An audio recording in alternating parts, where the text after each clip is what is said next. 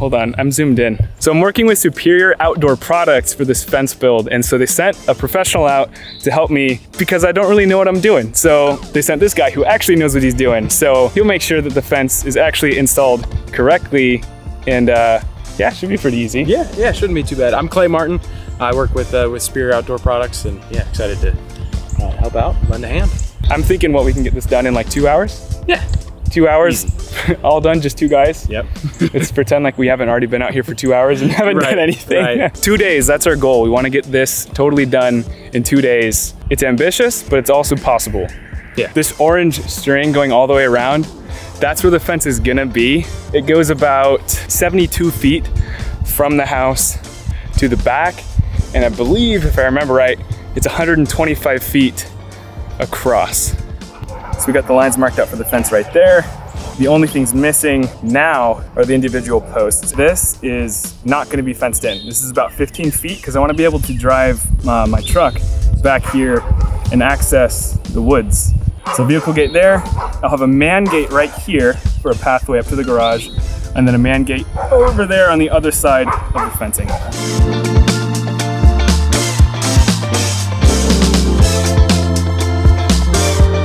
So right now we're about to start finally drilling out these posts. We have everything marked. And so now we are taking off the lines and kind of just throwing them about 10 feet into the middle so that we can auger out all these fence posts. Then we're gonna put the lines back on the pickets so that when we're setting the posts, we can use them as a reference to make sure everything's perfectly straight. So that's why these guys are staying here, because the line's gonna go right back on them once we're done drilling.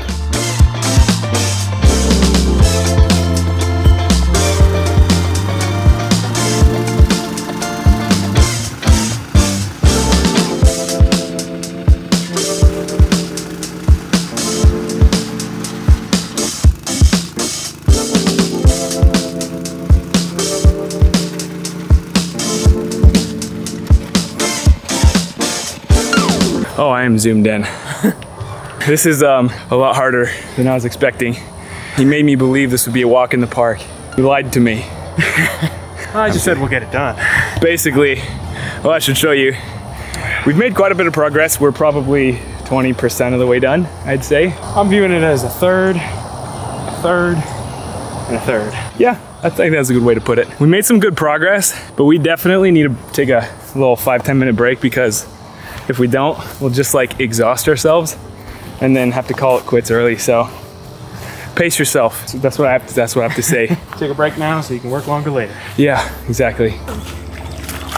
Oh, dude, this is so good.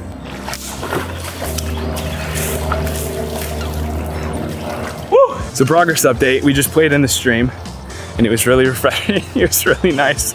And we're pretty sure that in the next like 45 minutes, we'll just be able to finish digging all of the holes. I definitely think that we can do that. It's totally possible. Oh, I'm sure you want to see my face that close. It's totally possible, but like we're gonna be able to set a few posts today. Not that many, not that many. So here we are, day 2. We have all of the holes augered out, and now we are just hoping that we don't get rained out too hard, because there's rain on and off all day. I still am pretty hopeful that we can get all the posts set and at least do a couple gates and some panels. That way I know what I'm doing when Clay goes back. I think we're gonna get a lot done, and I'm hoping that it's just like a light rain. Like it's raining right now, but not really enough to matter. I hope it just like stays like that all day. This hole was completely filled with water, so we threw in a hose, ran that all the way down to the back of the property, and it's just siphoning out the water now. It's going pretty fast. Problem solving. That's all it is. I hope the rain lets us work today. It might not. We put that bottom rail in to get the distance perfect. Then we have this fence post level. This guy straps on and then gives us the level and plumb of the fence.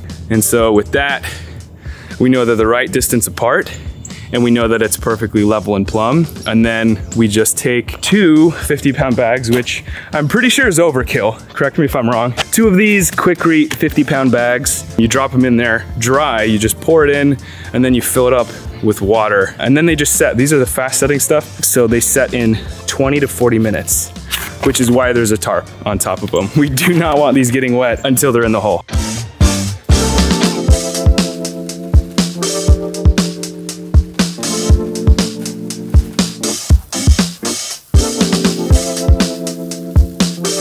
I'm not gonna worry about the dirt right now. I'll level that out once the fence is like built.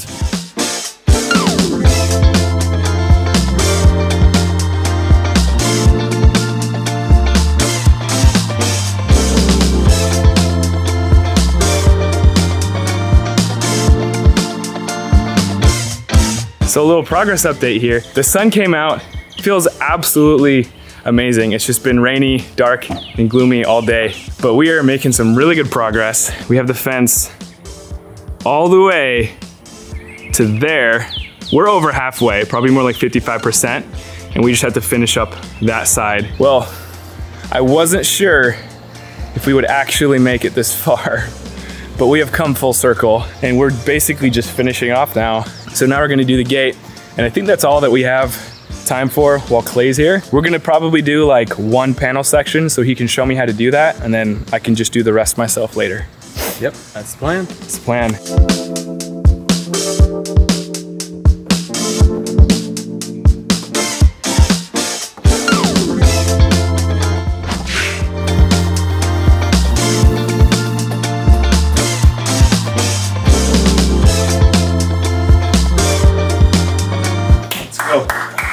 Faster.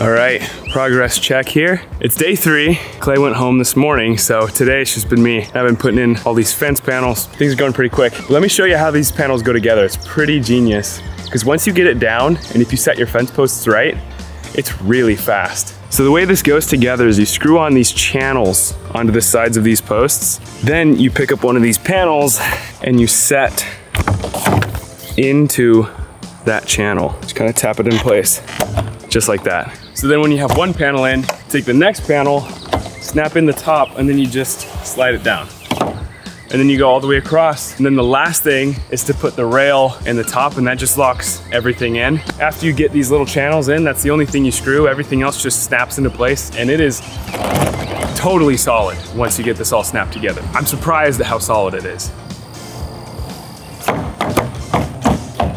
The only panel that ever is like difficult is the last panel, and it really just depends on how good you did your post spacing and how level they are. But this one actually looks kind of perfect. You just want to make sure that you snap it into this groove, but that you also get the other side into this channel. Then you just slide it down, but it can be super tight, and I've had to use a mallet, a rubber mallet, a few times to get that to seat all the way down. Perfect. That was perfect fence spacing. You can see how tight this is. And the last thing to do is to put the rail on. So this is what the rails look like. The rails on the bottom have an aluminum channel that runs all the way through just for added strength. The rails on the top don't, they're just the vinyl. But what they have are these little tabs that once you push them into the posts, these lock and can't come out. When I say can't come out, I mean that because I've tried to get them out, and basically you have to tear off the whole end of the post. And I call that a good thing, because that means it's not coming out. If you have to physically demolish a fence to take it out, that's a strong fence. The hard part is getting the first side in. After that, it's pretty easy. If you want to get it in, I usually do this side. Snap it in. So this is the hard part. It's like that. And so you see that when I snap this side in, it went further than it needed to, and it dropped in the back. Now you just need to come to the back and snap that side in, and you're solid. Just like that. Panel done.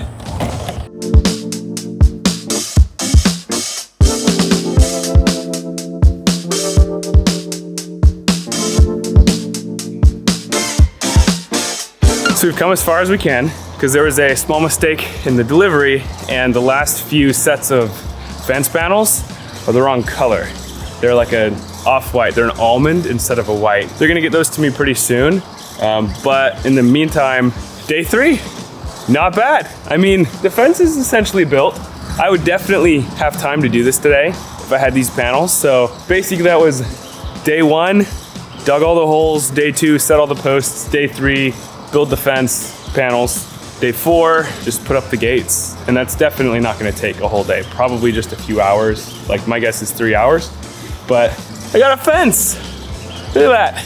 This is the gate I assembled with Clay while he was still here. There's no exact spacing for where the hinges go, but you're gonna wanna make sure they're evenly spaced and they're close to the top and bottom, not just in the center of the gate. Then I transferred those measurements from the fence gate to the fence gate post. That way I can get my hardware in the exact right spot. And then you just slide the gate onto the hardware you just installed. And I installed it with just 1 or 2 screws, by the way, just in case I got it wrong, I could move it without having a ton of extra holes. And then I added the nuts just hand tight, and then I came back once I knew it would fit and I tightened them down. Then all I had to do was add the latch on the other side of the gate and finish putting on all the screws once I knew everything was gonna fit, and there you go, the gate's done. It's literally that simple. I wish I could say the same for this other gate though, because I actually disassembled and rebuilt this 3 times thinking I did it wrong when the first time I built it was actually right. I don't know what I was thinking, I just had my wires crossed.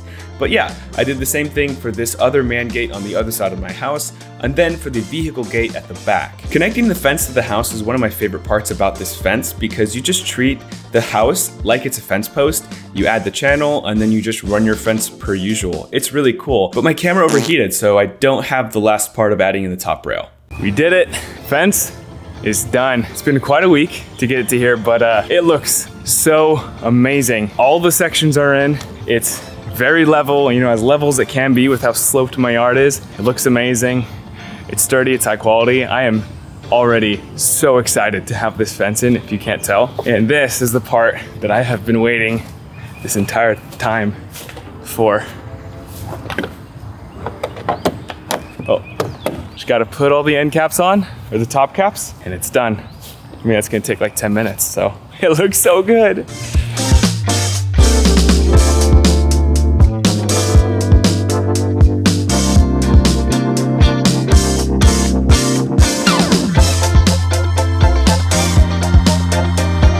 It's now been about a month and a half since I finished the fence, and I gotta say, I absolutely love it. It's basically everything I thought it was gonna be.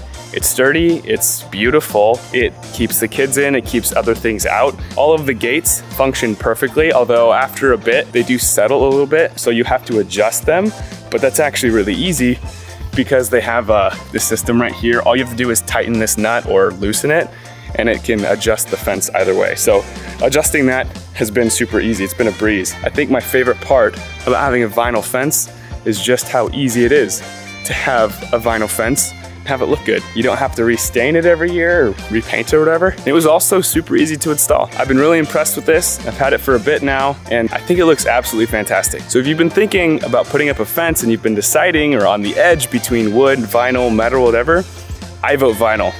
I love this is fantastic, and Superior Outdoor Products did an excellent job on this fence. Thanks for watching.